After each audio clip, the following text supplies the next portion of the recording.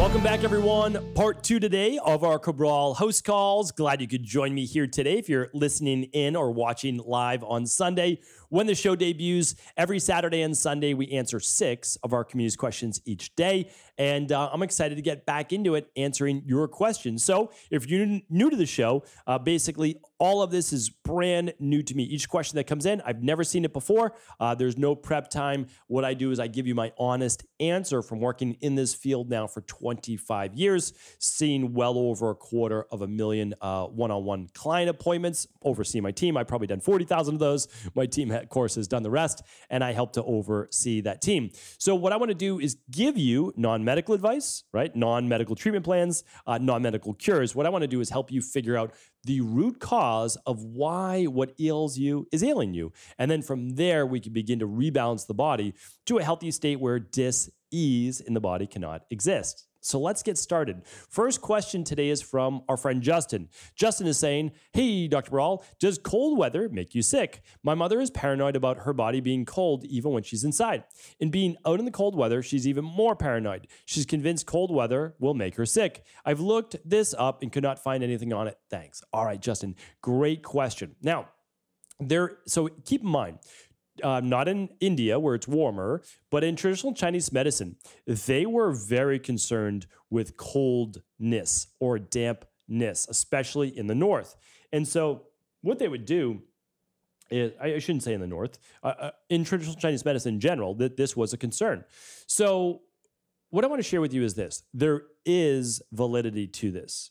So the cold in general, they're even finding now, and that this is actual new research, that consuming cold beverages weakens your digestion and may weaken your gut microbiome. Pretty interesting. Cold on your body is not that big a deal. Like, so let's say you do a cold plunge, a cold shower, a cryotherapy.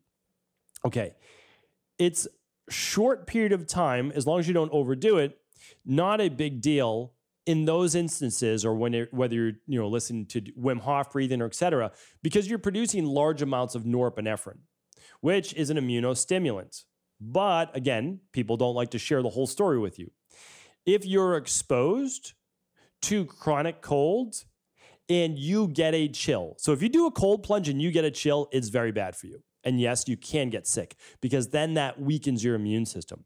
But if you're huffing and puffing and you're stimulating your adrenals and you're in the fight or flight, sure, you're going to be producing a lot of norepinephrine, right? And there's all sorts of different breathing techniques. I mean, literally monks have shown that they can melt like frozen ice or snow when they're sitting in the snow. So again, I'm not going to get too deep into that today, but your mom, she shouldn't be paranoid because paranoia and anxiety weaken the immune system as well. But they found that the secretory IgA, so the first line of defense, the immunoglobulin A, in the mucus secretions of the nasal passages can shrink and less can be produced in the cold. But again, this is if you are chilled, if you get cold. So if you stay in a cold plunge for longer than 3 minutes or 4 minutes or whatever your body can tolerate, or it's too cold, yes, that actually weakens your immune system and you can get sick. Doesn't mean you will get sick, but it does mean that you can get sick. My opinion for most people is err on the side of being warmer. Err on the side of being warmer. And if you're going to choose between a sauna and a cold plunge, my recommendation is always sauna for so many different reasons, but we'll talk about that on a different podcast. Doesn't mean that I don't think cold therapy is beneficial, but I just think most people are going to be much more adapted to sauna and get more benefit. All right, I could go on and on about this, but that is what I recommend. There's like a little caveat: when you're sleeping, you want to be on the cooler side, but for the most part, yeah, you want to stay warm, but you don't want to be anxious about it. You don't be worried about it. The cold air is not going to make you sick. You getting chilled can weaken the immune system. All right, Faye's up next.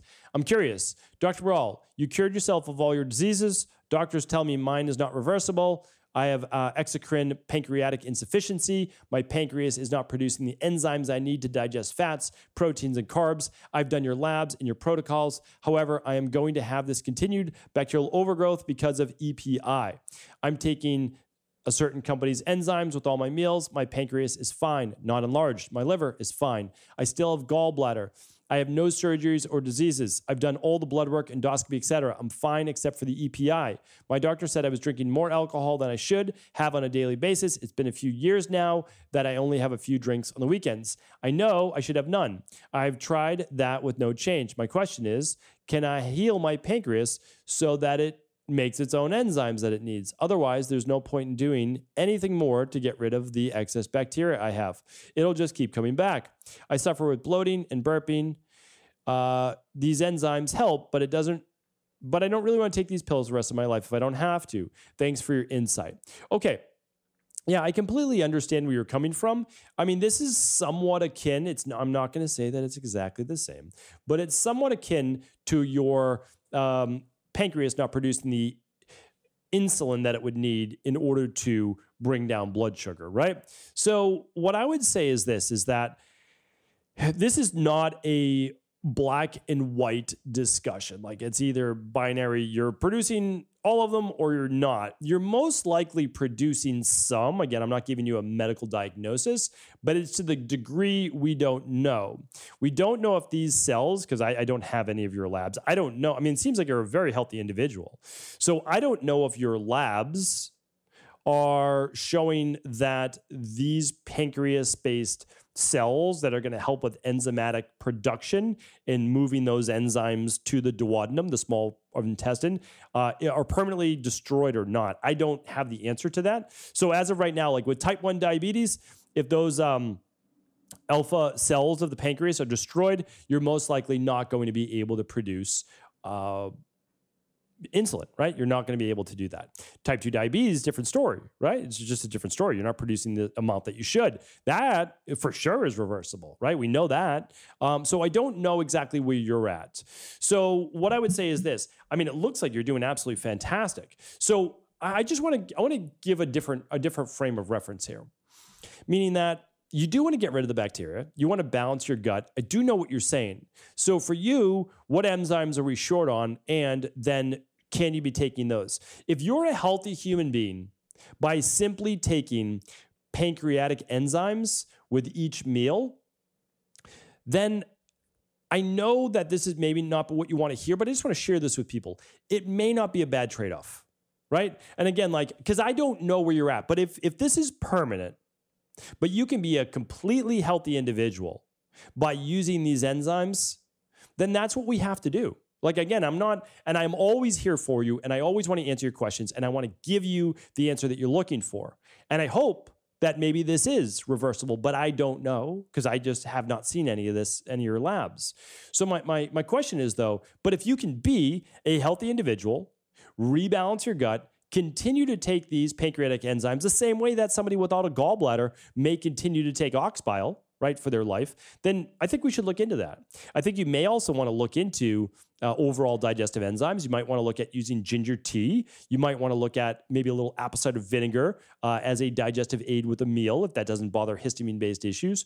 You might want to use digestive bitters. Like any one of these can work. So what I'd say is, sometimes we're dealt a hand that isn't always the best. We just have to make our best of it. Like I still have in my genes mastocytosis, right? I still have mast cell issues in my body. They can create lots of inflammation. So for me, I can't go wild with eating high histamine foods, right?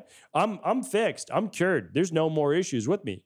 But I still can't go wild because it's still deep in my genes. So I just want to state that for everybody is that we don't always have carte blanche to do whatever we want in life with our body. But once we learn how to live with our body, we can live a pretty happy, healthy life. And so hopefully that's helpful. I don't know if it's the answer you were looking for, but at this moment in time, at least, it's the answer that came to me. All right, Kenny's up next. Kenny says, "Hi, Dr. Brawl. A friend sent me an article saying that there's health risks to taking melatonin. I take it at least 5 nights a week, and I know in the past you've spoken very highly of melatonin and its safety. Here's a link to the article. It's CNN, so I am very skeptical already. Looking forward to hearing your thoughts." All right, Kenny, I know of all the different many articles talking about melatonin and talking about sleep aids in general. The problem is this. These studies are showing oftentimes rat-based studies where they're giving the rats high dosages of melatonin. And the high dosage of melatonin would be equivalent to like 30, 50 plus milligrams a day of melatonin. I know that you listened to my podcast before, so you know my philosophy on nutritional supplements in general. We're using less than the human body would typically get on a daily basis, so that all we are doing is supplementing what the body may no longer be producing. So for example, let's say you didn't use melatonin and your cortisol levels continue to stay high and it took you 2 to 3 hours to fall to sleep at night. And because of that, you only got 5 hours of sleep at night. What would be better, in my opinion, is to get 8 hours of sleep with very low dose melatonin, because you know I only recommend low dose melatonin, than to get 5 hours of sleep, which has a much greater chance of leading to dementia, Alzheimer's, etc., because of extended levels of high cortisol. So I have something called a sleep help protocol. You can start with magnesium first. You can start with adrenal soothe first. And then if that doesn't work, then you can do low dose, non-groggy liquid melatonin, which is exactly what I do. So it's such a low dose. It's literally as low as you want it to be because it's liquid, so you can use it in dropper form. I like to use 2.5 milligrams basically every night for myself. And the difference is dramatic in my sleep. It is absolutely dramatic. Will I use 10 milligrams a day? No. Will I even use 5 milligrams a day? No, only when I travel. So if I travel, like I'm about to take a trip to the West Coast and I want to set my sleep schedule how it should be, then I will use 5 milligrams, and that's for a total of 3 days. And then it's back down to 2.5 milligrams, which is 1 dropper. So I know I've read all the research back and forth. Remember, people trying to scare you. And they also lump it together with prescription drugs. You can't lump the studies together with prescription drugs. That's crazy, because prescription drugs don't allow you to get into the same deep sleep and REM sleep that liquid melatonin does. And again, you can track these things with something like an Oura Ring or another company. So nothing wrong with asking these questions. I think they're great, and I'm always happy to answer them for you. So hopefully that was helpful. And again, keep in mind, I think every media source is a little, the ones that are paid by all the drug companies. You have to be a little careful, right? We have to be careful where their funding is coming from. All right, Alicia's up next. I think it says Alicia. There's a J in there, but it might have supposed to have been an I. All right.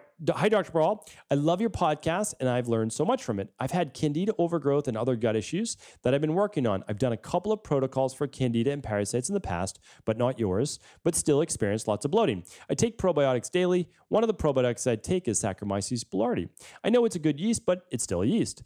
My question is, can Saccharomyces boulardii make Candida worse? I also had to take an antibiotic recently, rifaximin, or Zafaxin. So I want to bring good bacteria to my gut now. Will I benefit from S. boulardii, or can it make my Candida worse? I just purchased the complete Candida metabolic and vitamins test from you, and we'll retest for Candida to see where I stand. I'm curious about the good fungi and Candida interaction. All right, great question.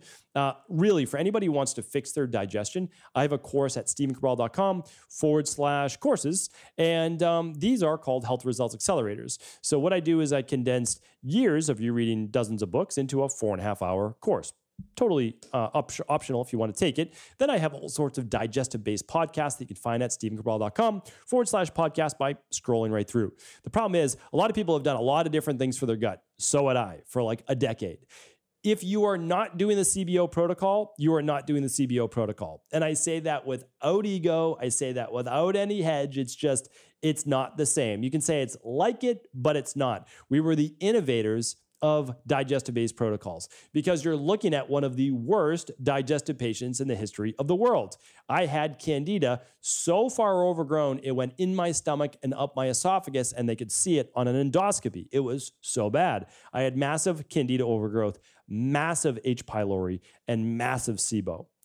I went through all sorts of different things, and they didn't work.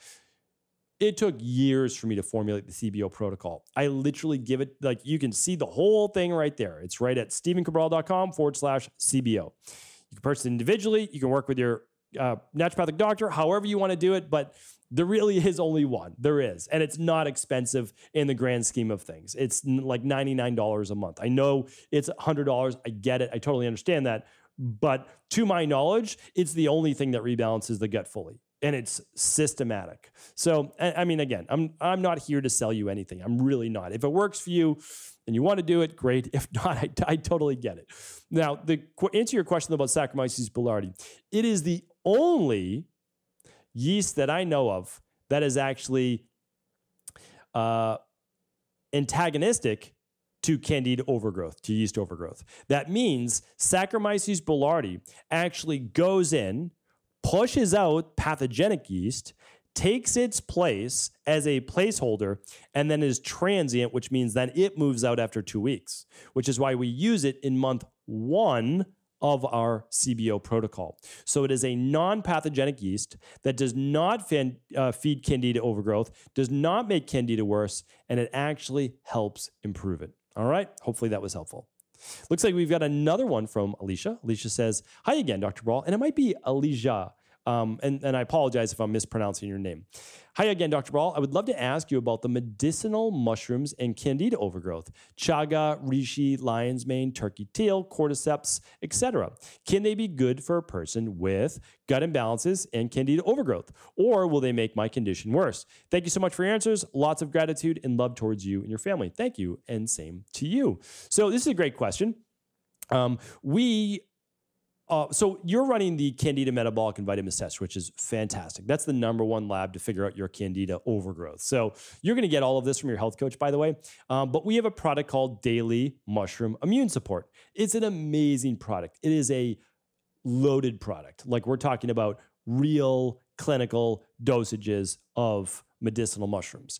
However, we do not recommend mushroom products for people dealing with Candida overgrowth, yeast overgrowth, or mold overgrowth, okay? We do not recommend them until the gut is balanced. Then when the gut is balanced, then they seem to do very well. But we do not want to exacerbate anything during at least the first 6 to 8 weeks of the CBO protocol. Then after that, sure, we can start to add them in if you choose.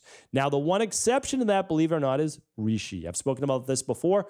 Reishi mushroom actually seems to have benefits even for those with Candida overgrowth or mold overgrowth, mainly because of its immunomodulating potential. And again, have to give a disclaimer, no medical advice, right? No medical treatment plans here are being given. So that is it. For me, I would just say, let's keep things simple. Honestly, you're going to do something like the CBO protocol plus the citruscidal. You're going to be using a daily nutritional support, most likely omegas. And we just don't need to do the mushroom extracts right now. All right. So hopefully that's helpful. Elizabeth is our last question of the day. She's saying, hi, Dr. Cabral. Thank you for your wonderful wisdom. I have been a faithful follower for many years. Thank you, Elizabeth. I appreciate that. Thank you for the kind words. My daughter was diagnosed with Chiari 1 malformation at age 2. About 4 years ago, after a fall that required a CT scan due to persistent concussive symptoms. We had an MRI 1 year ago that showed interval development of the syrinx. Because of the higher probability that it may cause irreversible paresthesias and or chronic pain, we decided to have compression surgery in an attempt to reduce the pressure in her spinal cord. She has had a follow-up MRI in the past 6 months, which has not showed much improvement in the size of the syrinx. Wanting to avoid surgery again, I'm curious as to whether you have any recommendations, not cures, diagnosis, or treatments to improve her symptoms. We are currently in PT due to her low muscle tone and poor condition. I also give her a high-quality multivitamin, D3, K2, omega daily. How would you treat this if it were your daughter? Thank you again, Elizabeth. All right. Thank you, Elizabeth, for writing in. Totally feel for you, totally understand where you're coming from, and love everything that you're doing for your daughter. I know she's in good hands with you. This is not something that I specialize in. I think we are talking about, because again, I don't go do in-depth research on this. I think we are talking about a malformation of the skull where the brain is basically, the skull is not allowing for enough room for the brain to continue to grow. And because of this, there is swelling, and that may then lead to inflammation and other issues, especially like in the motor control region, in the cerebellum. And maybe that is why we're talking about spinal cord issues as well. So essentially, there's too much crowding of the brain. So in these particular issues, which it happened due to an accident, due to a fall, My highest recommendation is to look at everything in the human body for your daughter that may be imbalanced. You're already doing omega-3s, which I think is amazing. Just keep in mind with any surgeries and like that, it does act as a blood thinner. So of course, always tell your medical doctor. You're doing vitamin D3 with the K2. If you're using the daily nutritional support, it already contains the K2 in it. So it's just something to think about. You don't want to overdo the K2 because it's another fat-soluble vitamin, so that you're doing great there. You're doing a high-quality multivitamin. Hopefully it contains vitamin C. If not, you might want to get a little bit of vitamin C in there. That would be maybe one recommendation there as well. Look at the overall gut. If the gut function, you could just run a Candida metabolic and vitamins test if you wanted to, maybe the starter kit to look at heavy metals as well. And then what you're doing is you're looking at everything that could cause inflammation. So my goal, if I were helping you, which I am, but again, non-medically, as we just said, it would be to look at all the causes of inflammation in the body that could lead to systemic inflammation, which could then be brain inflammation as well. So you're going to work with your natural health team and you're going to work with your medical doctor specialist. And that will absolutely be the best way to give your daughter everything that she needs. And I have no doubt she's going to do great. She's in great hands with you. Keep making sure that you're always, question everything, but not being obviously rude or anything like that to any of the doctors, but you're just making sure that you're always seeking out second opinions, that this is the right thing for you, your family, your daughter. And I know that you're both going to do great. So thank you, Elizabeth, for writing in. Thank you, everyone. I appreciate you. Appreciate your time. Appreciate your support. Thank you so much. And I'll be back tomorrow with another episode of our Mindset and Motivation Monday. Don't miss it.